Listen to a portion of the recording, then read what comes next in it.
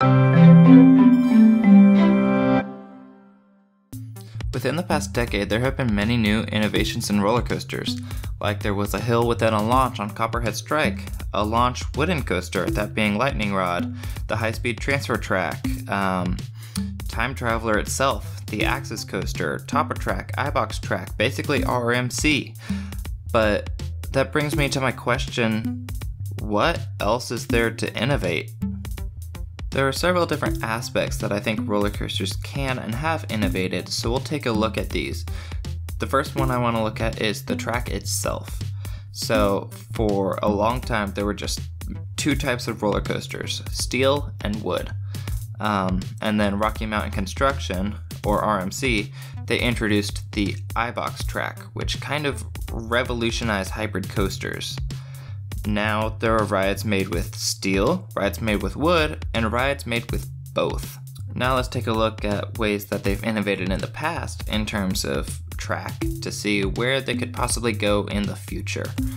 So in terms of the hybrid coaster, GCI entered the hybrid category with their Titan track. So I don't think there is really any room to innovate in the hybrid track. GCI could start doing what RMC did and create new rides out of old ones, create new layouts, or they could just start retracking current coasters like RMC is starting to do. So you can either keep the coaster the same with new track or create a completely new layout, but I don't see a lot of room for innovation in terms of the hybrid coaster. Now if we look at wooden track, I don't think there's a lot to innovate here either. Parks can continue creating wooden coasters on site or have them prefabricated. We've seen both in the past. Maybe they could add some new elements to wooden coasters, but I don't feel like there's a lot of room for innovation due to the limits of wood. Like if we take a look at Lightning Rod's downtime, there's not a lot. I have seen a concept for inverted wooden coaster. I don't know how likely that is, mainly just because of the limits of wood. So, I mean, there are different train orientations, which I'll get to in a second, that could be applied to wooden coasters, but I don't see a lot of that happening because wood just lacks the rigidness that steel can provide. Speaking of steel coasters, what can they do? I don't feel like there's much innovation here. I mean, historically, this type of track has seen a lot of innovation from the very introduction of the tubular steel, but I don't know what else they can do. I know a lot of manufacturers have variations on the steel track with different shapes. So we look at Cheetah Hunt versus the tried and true B&M box shape. Recently, RMC introduced the single rail coaster, and now Intamin has also copied that.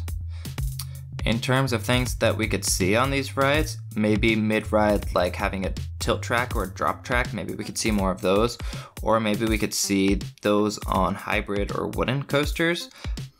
So now that we've looked at different types of track, let's look at different methods of energy. So there's the traditional chain lift, which has been used for countless years, and there's a similar concept of the cable lift. Both take trains up a large hill to build potential energy. There are different types of launches, from hydraulic, pneumatic, and the flywheel. The most common used launch is the magnetic launch, whether that's through LIMs or the more preferred LSMs. Recent innovations have brought us to the multipath launch and also the high-speed transfer track, but what else can they use? In terms of launches, I don't see much innovation, mainly just refining launches to make them faster, more reliable, etc. Because you can only have so many launches.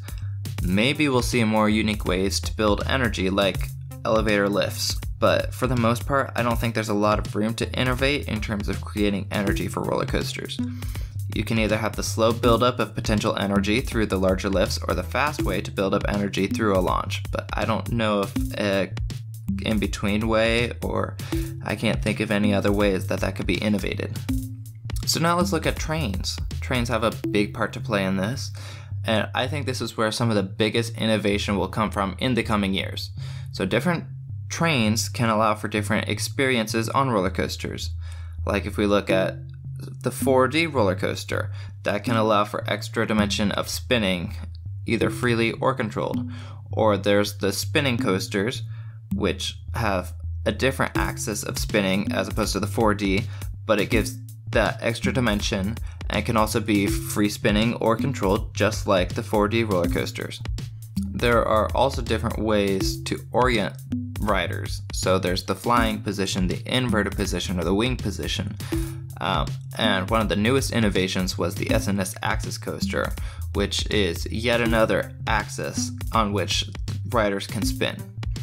So while I think that more innovations will come from the trains, there are still only so many dimensions that a person can be spun around, and there's only so many orientations that riders can be positioned in comfortably. Another area that I can see room for innovation is the elements on a ride. So like if we look at the traditional Immelman loop, you take riders up, then they go upside down, and then they roll out of it. But if we look at Velocicoaster's variation of the Immelman, it's a lot different than a lot of traditional B&M versions of the Immelman loop. So I think that there's room to expand in terms of that, things like that. I mean, there's only so many ways that you can really flip a rider upside down or maneuver a rider, orient a rider, but I still think that there's a lot of room in terms of elements for the innovation.